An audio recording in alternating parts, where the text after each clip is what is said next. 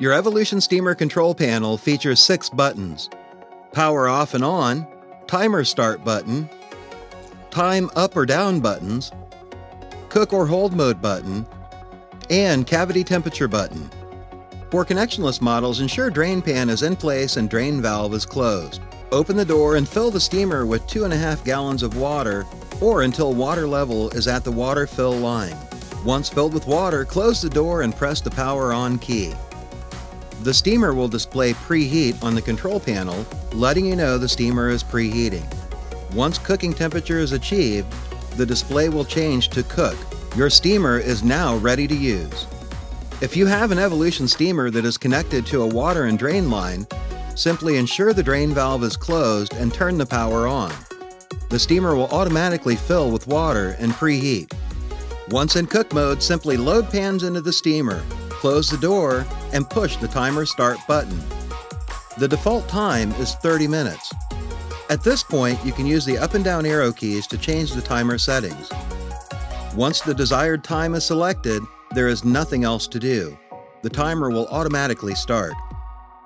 At the end of the cook cycle, the Evolution steamer will buzz to let you know that it is done cooking your products. Simply press the timer button to stop the buzzer and then remove food or place into hold mode. Once the cooking process is complete, or to hold at any time, simply press the cook hold button to toggle between cook and hold modes.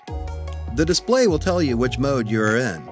The hold temperature is preset from the factory at 185 degrees. This can be changed if you desire so. Turn the steamer off and wait for the steamer to cool. Open the drain valve to drain water. Remove pan racks, steam distributor panel, and steam collector from the bottom of the steamer.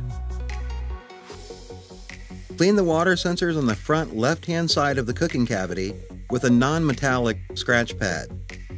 Clean all of these components and rinse the cooking cavity with clean water before reinstalling. Wipe down the door gasket and leave the door open overnight. Use caution when discarding water in the drain pan, as contents may be hot. Turn the Evolution steamer off and allow to cool for 15 minutes with the door opened. Open the drain valve and let it drain completely into the drain pan. Discard the drained water using caution, as it will be hot. Replace pan under the steamer before proceeding.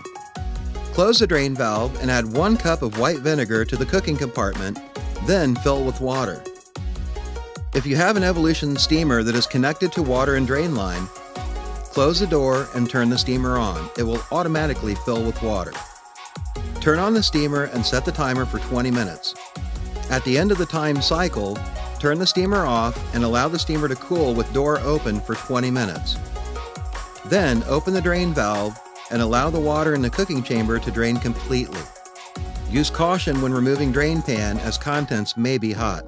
To rinse, simply flush the interior of the steamer with clean water, leaving the drain valve open.